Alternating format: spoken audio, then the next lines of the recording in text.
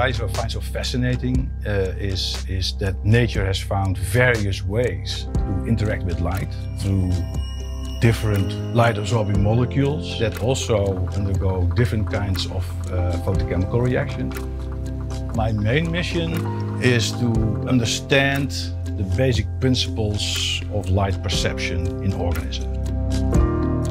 My setup, or my setups, can basically be regarded as very fast cameras. So you take snapshots after you activate the process. What you basically measure is what changes in your protein after you give a very short flash of light on the femtosecond time scale.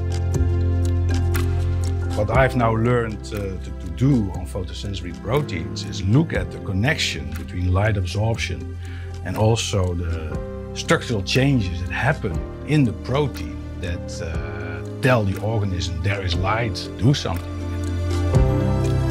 The most exciting thing is you know that it works. There's a mechanism to discover, that there is new viewpoints that you can discover by studying these systems, because you know you can expect something that is going to surprise you.